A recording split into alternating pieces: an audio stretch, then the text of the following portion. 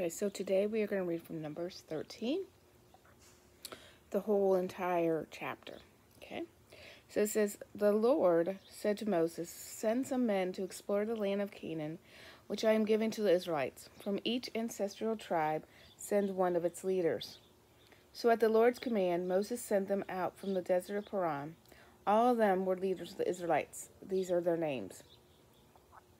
From the tribe of Reuben, Shemua, son of Zechor.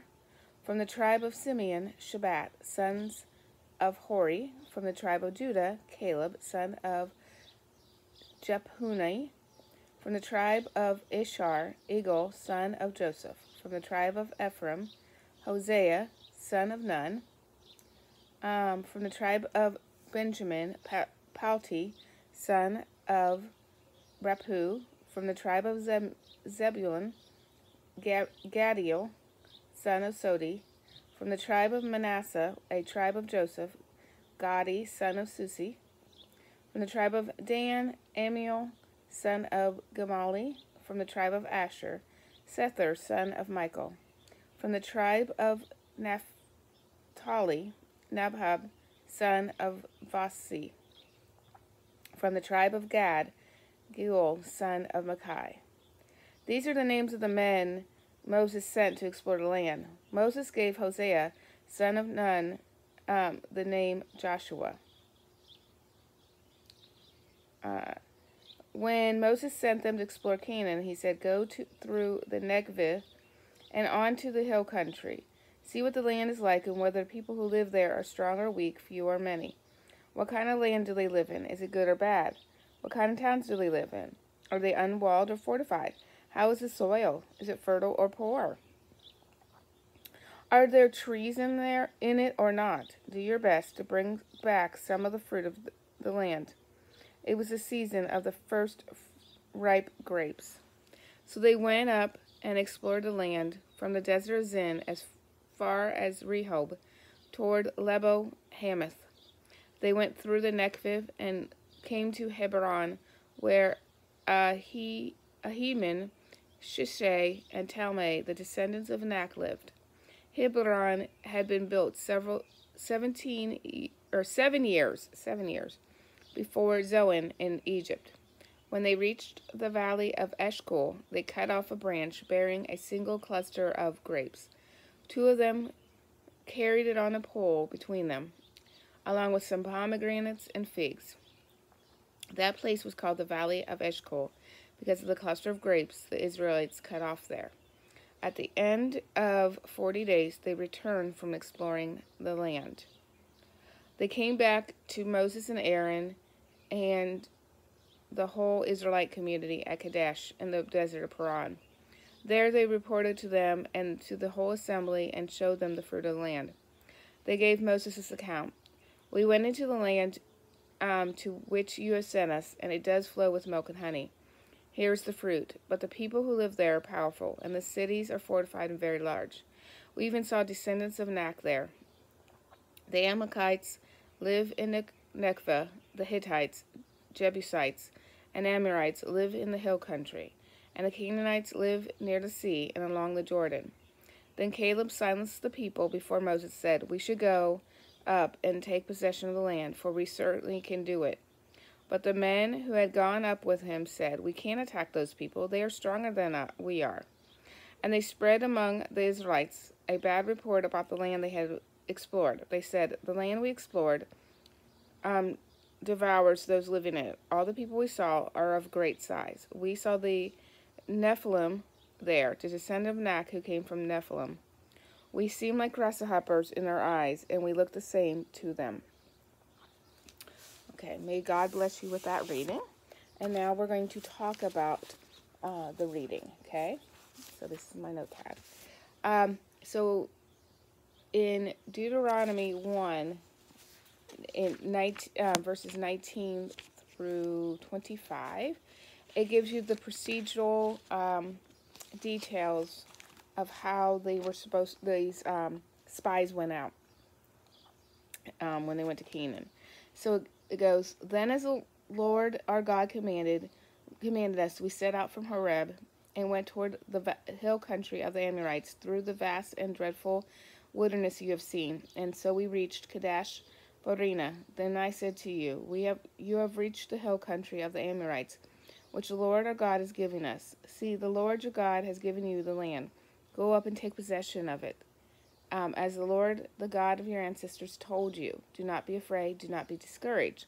Then all of you came to me and said, let us send men ahead to spy out the land for us, and bring back a report about the route we are to take and the towns we will come to. The idea seemed good to me, so I selected 12 of you, one man from each tribe. They left and went up into the hill country, and came to the valley of Eshcol and explored it. Taking with them some of the fruit of the land, they brought it down to us and reported, it's a good land that the Lord our God is giving us. So the land is good, but they're fearful. Okay. So from verses 4 through 15, it gives you who these exact people were that they sent out.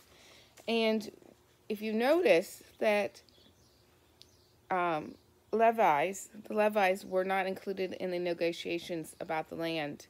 There's still 12.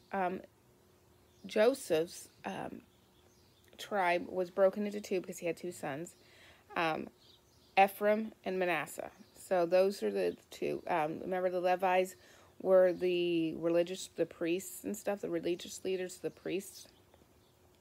Okay. In verse 16, it talks about Hosea was given the name Joshua, and Joshua is going to be very important later on. And Jesus' name actually means Joshua in the Jewish language.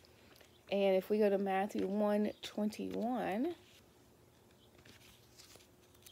hold on, give me a second.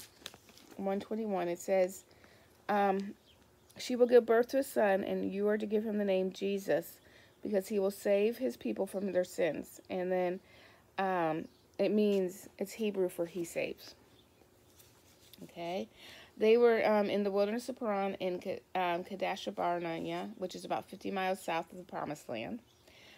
So there's, again, we think about the numbers that are important when we're talking about the biblical stuff. 12 men, 12 disciples. Again, 12 tribes of Israel. Okay. They spent 40 days. Again, 40 is another important number. We think about Noah. And we think about when Jesus was in the wilderness and he was tempted for 40 days. They gathered, samples of the local crops. They had good news and bad news to report, which divides the people. Going around and spying on others, that's a good military tactic that they did of the day. That's very popular. They traveled 275 miles in those 40 days. So that's a lot of miles. Okay. So the first land they come to is Nekveh, and it was dry. And then when they continued on, there was Canaan, which was much more fertile. There was grass all over the hills, which means that they could, that there was going to be milk-producing goats and sheep. So there's milk, remember, because it's milk and honey, God talked about. And then there was flower-producing plants and flowers, which gave them pollen for the bees to turn in honey. So there's where the milk and honey and stuff. This is 2 years after leaving Egypt, and they found their land. But guess what? They were still fearful because they didn't have faith in God. So as a result, God decided, Yahweh or God decided, hey, you don't want to be, you don't want to believe in me, you don't want to have faith in me.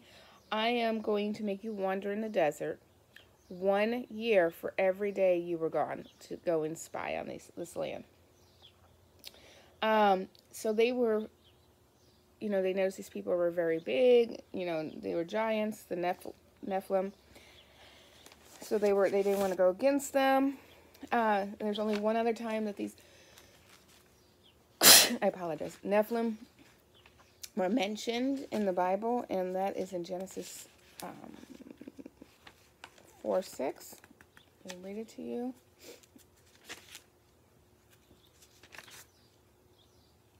No, not 4:6. 6:4. I'm sorry, 6:4. Genesis 6:4.